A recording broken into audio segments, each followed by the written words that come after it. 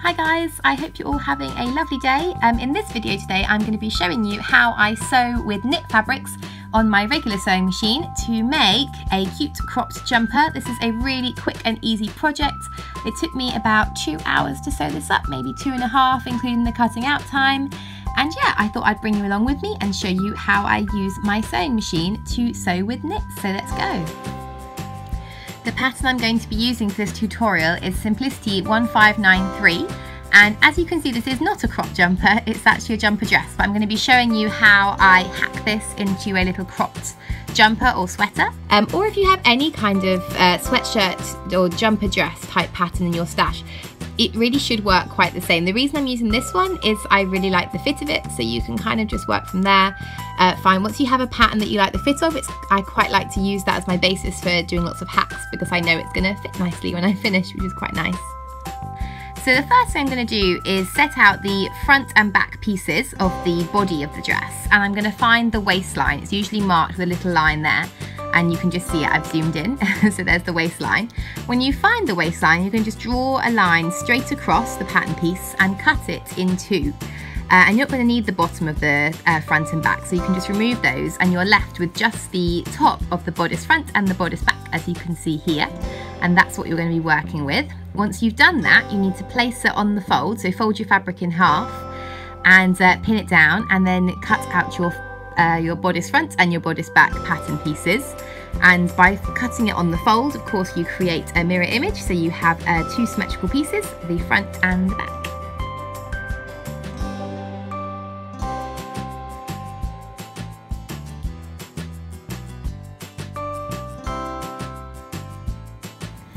Once you've cut out your front and back pieces for the bodice, you're going to want to move on to the sleeves. So I've cut out the sleeve pattern here, but as you can see it was quite a short sleeve. I just went ahead and lengthened them by a few inches. Once you've cut out your two sleeves, you're going to need to make sure you mark on which is the front of the sleeve and which is the back. Once you've cut your sleeves, it's time to make the band for the bottom of the bodice, which kind of just brings it in a little bit, and you want this to be just slightly smaller than the edge of your bodice front and back. So what I'm doing here is just measuring out the length of the bodice front, which is 47 centimeters. And of course you want to double that because you've got the front and the back. So once I did that, I got the number 94, which is double 47. And I reduced that by about 8 centimeters, and I decided to cut my band for the bottom of the bodice to be 86 centimeters long, which is just a little bit shorter than the actual width of the body. The depth of the band is really entirely up to you. I cut mine 18 centimeters deep because I knew I wanted it to be about sort of 7 or 8 centimeters wide, and you'll need to double that number because it will be folded over. And also you kind of need to always allow for seam allowance too, so just a couple of centimeters for your seam allowance. The very last step of our cutting out is just cutting out the neckband, and I've just used the pattern piece here, and you'll need to cut out one of these. It's important when you're sewing with knits to make sure you stabilise the shoulders. So I've just put a little picture here, a little video here of me measuring out my clear elastic to make sure it's the right length to stabilise both shoulder seams, and you can just go ahead and sew that onto the shoulder seams using a zigzag stitch. Once you've done that, you can pin the bodice front to the bodice back at the shoulder seams. At this stage I would only be pinning together the shoulder seams.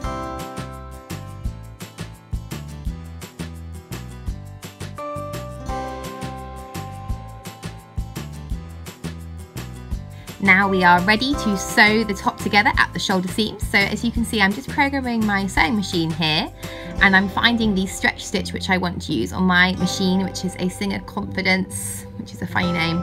On my machine it's stitch number 13, but it will probably be a different number on your machine. You can just use a zigzag stitch. I just find this looks a bit more professional. Here I am just locking the stitches in before I start sewing. I'm going to go right along the shoulder seam there.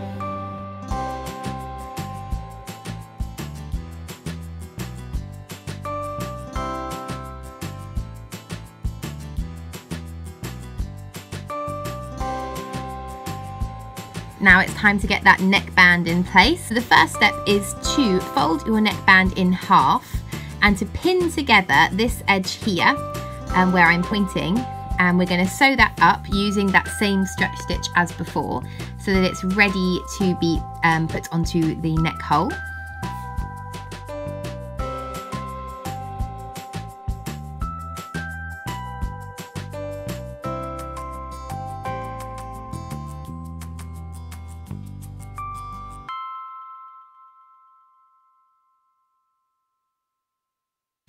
To make sure your neckband is fitting really well and snugly in the neck hole, the first thing you need to do is mark out the centre points on the bodice front and the bodice back.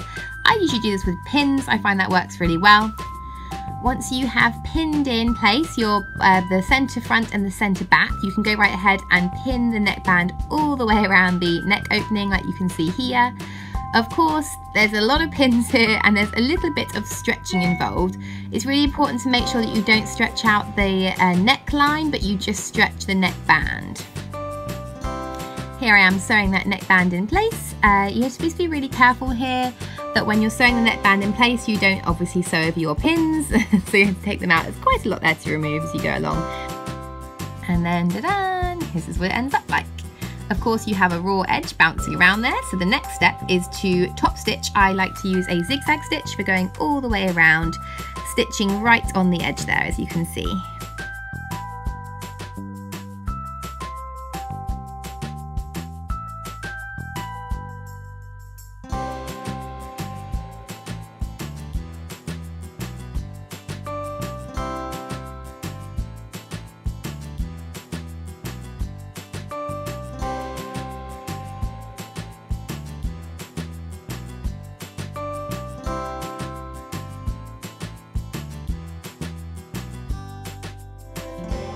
Once you've done your zigzag top stitching, you can give the whole thing a really good press and it should look a bit like this.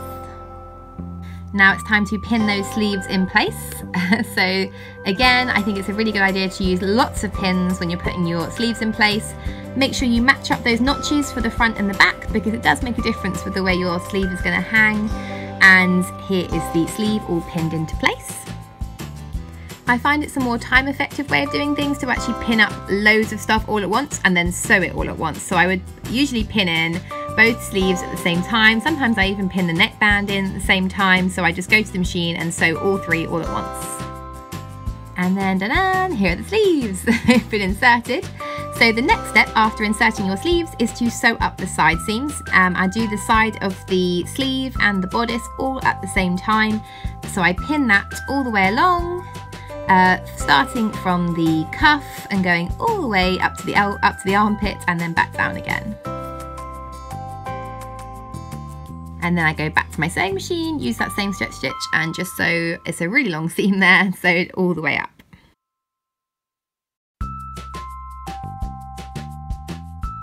Now it's time to move on to our band for the bottom of the bodice. So the next thing you need to do is fold that in half and sew it together down the short edge.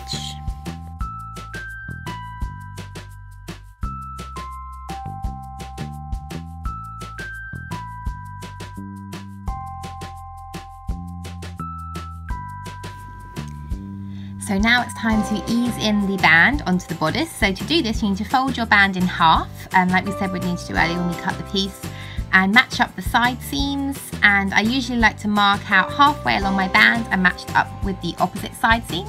And there's a little bit of easing here. You'll have to stretch the band ever so slightly, but not too much.